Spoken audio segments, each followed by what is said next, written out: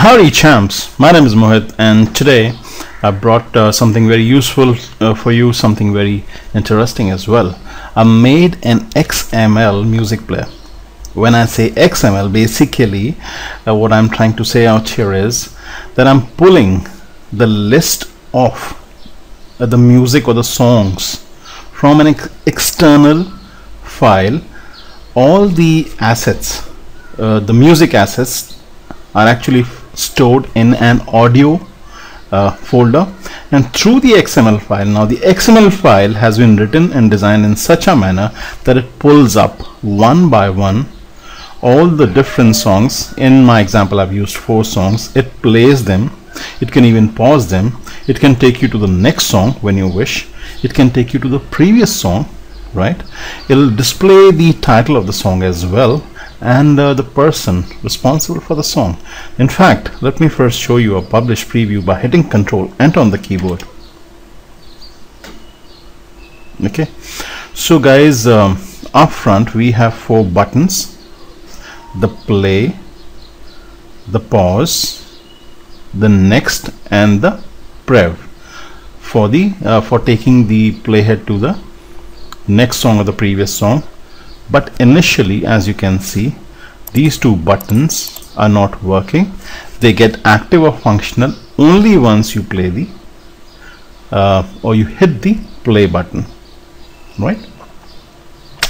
So let me hit the play button first. Okay guys, as you saw, it says first track, so which is actually the title of the song or the track. Underneath that it says unknown, so basically the person, the choreographer, that is the person responsible for that music clip, it says unknown, right? Even I don't know. And I can resume it again. Have a look, pause it again, play it again, go to the next track. Let me allow it to play the whole clip. Third one.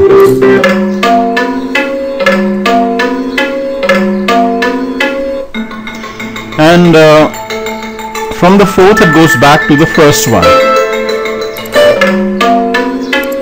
Third, second, first, second, third, fourth, third, second, first, pause, play, pause, right? So it has the play functionality, the pause functionality. It can take you to the next track or the previous track. Okay, if there is no user intervention, the user does not interact with the Swift, then if one song finishes, it will automatically go to the second song. Now, how was this MP3 player made possible? I know it's not very aesthetic. That is because of my very nature, the person that I am, not very aesthetic. That is something I'll leave up to you. You can make your own buttons, you can design it the way you want. I'm just a developer who is good at coding, but you see, I can't make things very aesthetic. So that is something that the ball is in your court. Whatever you wish to do, you can do that, right? Let me show you the assets. Now this is the folder which is containing everything. Okay, this is the zipped file, guys, where I've zipped all the 4 assets, and this I'll be giving it away to you. All right, it'll be available as a free download from my website, http://qualitylessons.net. The size out here is around 40 MB, but don't worry, the file that is available for download will be much smaller, right? Don't let that scare you. Okay, so here at the top we have an audio folder, okay, which is 9.88 MB, almost 10 MB. Let me open it up for you. It has 4 royalty free music clips. Okay, make sure that you name them track 1, track 2, track 3, and track 4 to match the names that we have used in the XML file. Now XML is something beautiful. It's very similar to the way you write HTML, but you can use your own tags. and XML is compatible with Flash and ActionScript 3, as we have already seen, right?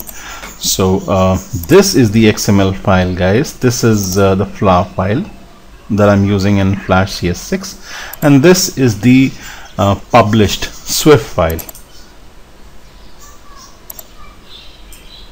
The play, the pause, the play, the pause. I forgot to tell you, once you are in the pause mode, guys, you cannot use the next and the prep button, but obviously you wouldn't need them. Cool. So let me open up this playlist.xml document with Dreamweaver CS6. Let me get the file in. Right, guys, have a look out here. The first line basically talks about the version of the XML. Okay, then you have a playlist opening tag and you have a playlist closing tag. As I said, these are custom tags, guys. XML allows you to build custom tags, but if you really don't know XML, if XML is actually scaring you, so just copy the same code that I have put up out here. Okay, then I have used the song tag, okay, which I have closed. It doesn't have a closing strictly speaking, but I've closed it in this manner, okay, which has a URL attribute, a title attribute, and the artist attribute, where the title is first, second, third, and fourth track. The artists are unknown, random singer, super generic singer, and XYZ. Okay, the URL is actually pointing to the song. It's telling that the songs are stored in an audio folder, which is housing track 1, track 2, track 3, and track 4. Right, so it's a playlist of 4 songs, guys. Tomorrow, later on, if you're adding more songs, you have to follow the same pattern. You have to have the song tag, okay, the URL, the title, and the artist.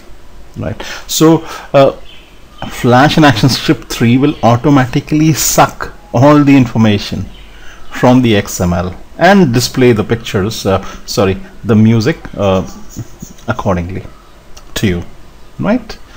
So this is the way you will be putting up your XML containing those 4 songs, and if you wish to add or delete, you can obviously do that following the same pattern, guys. Very important. And when I say following the same pattern, I mean that you should give your tracks names like track 1, track 2, track 3, track 4, .mp3. .mp3 is important. This is one format that you see Flash and ActionScript 3 have no problem with. Cool.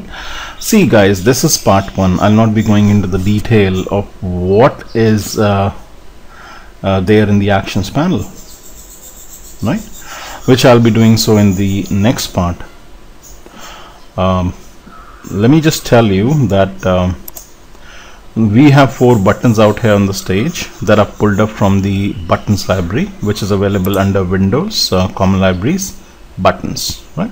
You can just explore this library and you can pull out many other buttons if you wish, or you can make your own buttons, guys. These are all buttons.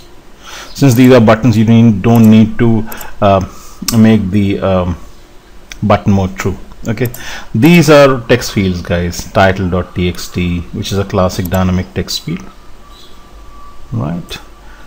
This is another text field, artist_txt and title_txt. So the stage consists of 2 text fields. Both are classic text and dynamic text. Dynamic because they change. As I said, with 4 buttons, that's all that is there on the stage. Okay, and then we have a lengthy bit of ActionScript. It took me 4 hours to work up the logic, clear some of my doubts, put everything together. It took me 4 and 4.5 hours. Half an hour of debugging to be absolutely sure that everything is working just fine, right? So guys, I've used the sound class, I've used the URL loader class, I've used the sound channel class, I've used booleans out here. Okay, so it's a pretty lengthy script.